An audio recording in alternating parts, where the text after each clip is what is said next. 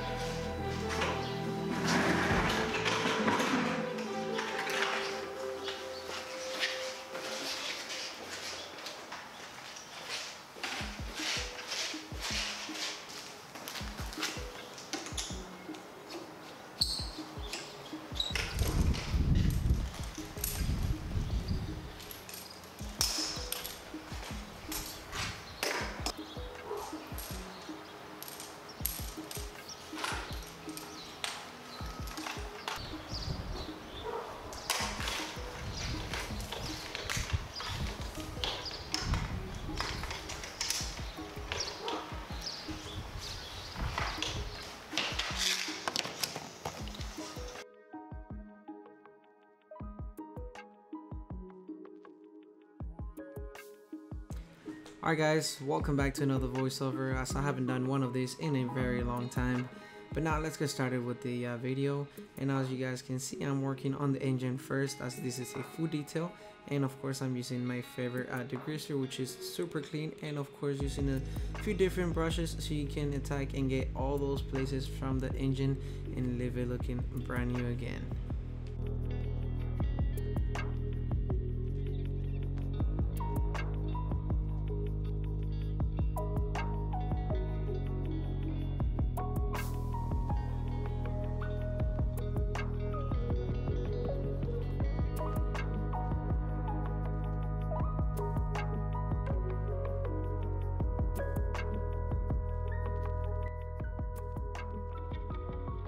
Alright, now, and if there's anything that I love about new cars, is that the engines are so easy to clean, as everything pretty much comes covered for you, so you don't really have to be worrying about anything or be covering anything.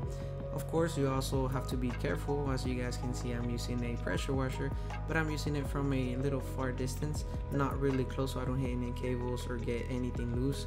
So that's the only thing, but other than that, it's really easy, or they're really easy to clean.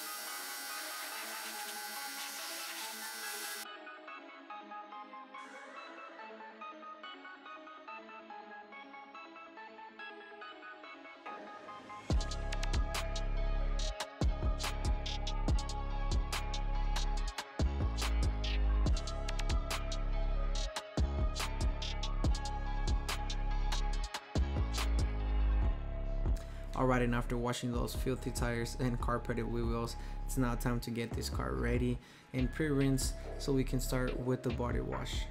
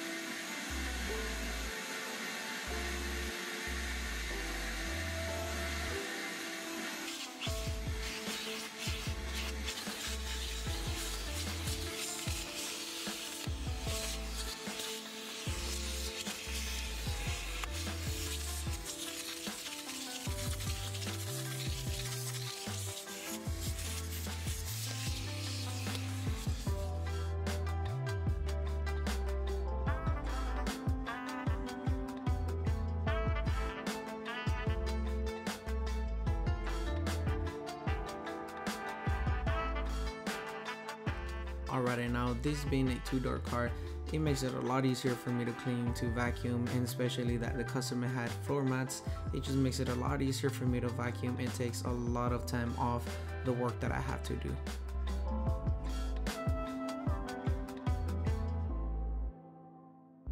And now that's one of the things that I recommend the most when I see that people don't have any plastic floor mats. It only doesn't help me, but it helps them whenever they want to vacuum their car or clean their car. It just makes it a lot easier, and it also helps the carpet to keep it clean and in a good shape.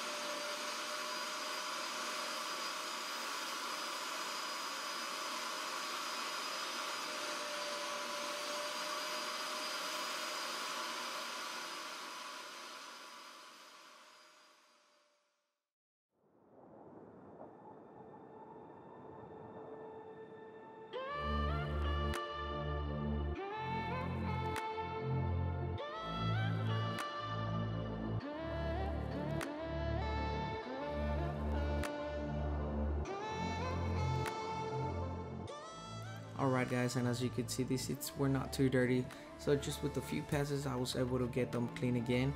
And of course I was using super clean and diluted 20:1 as I didn't need a stronger dilution.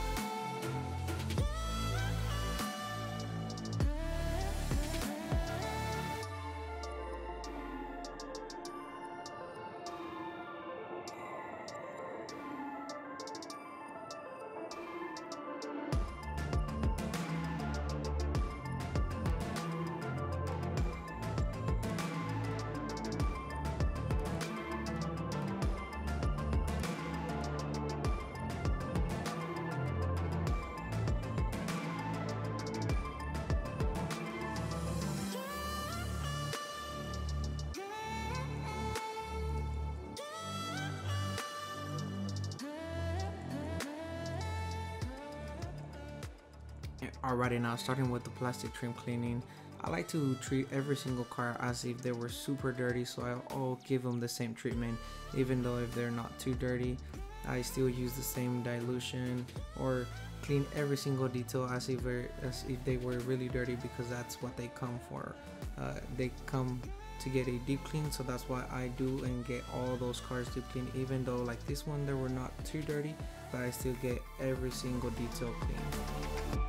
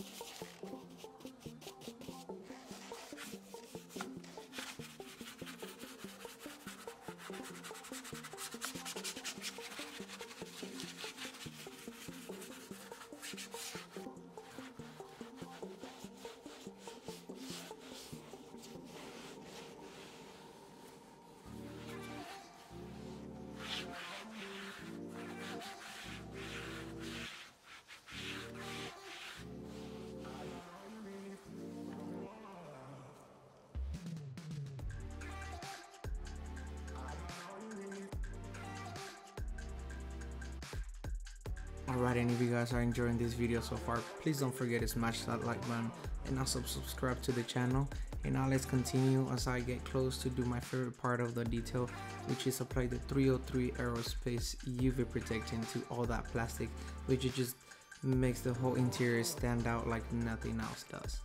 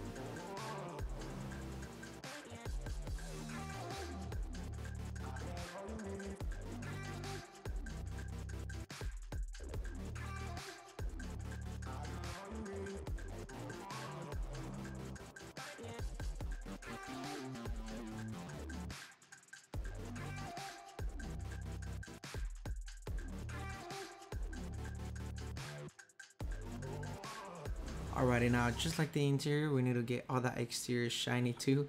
So I use a few different chemicals and microfiber towels and a few different techniques that I use to have the best possible results and have the car completely changed and transformed at the end.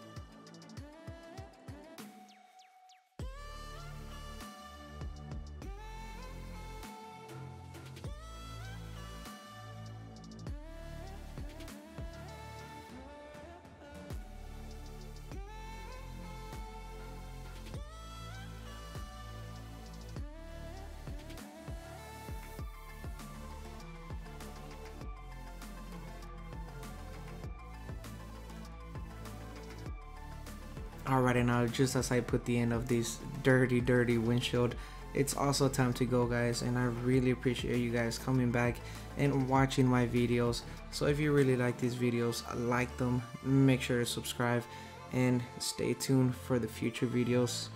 And as always, see you on the next one.